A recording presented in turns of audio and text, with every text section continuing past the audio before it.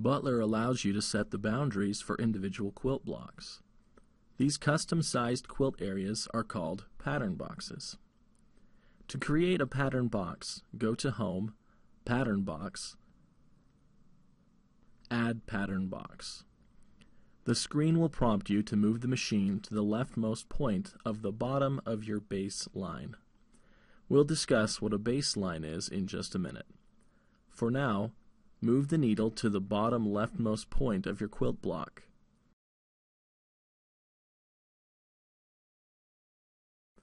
When the needle is over this point, press the Add button. Continue to trace the edge of the quilt block, adding points along the way.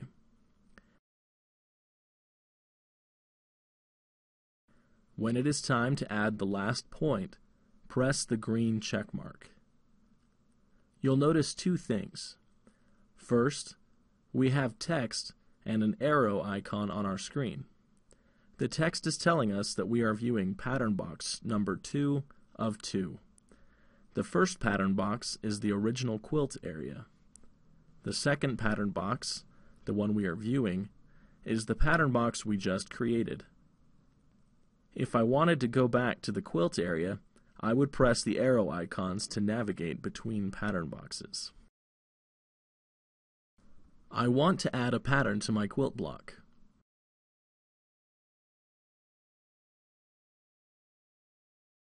When I add the pattern, notice that the pattern is slanted sharply to the left. Why is that? Remember that when we created the pattern box, it asked us to place the first point at the leftmost point of our baseline.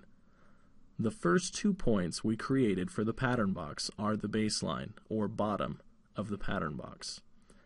All imported patterns will orient with the baseline by default. If we wanted, we could rotate the pattern, but I'm okay with it as it is.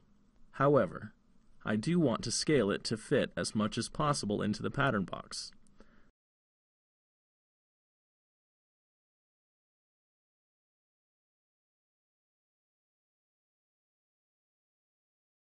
I'll use Smart Scale without constraining proportions.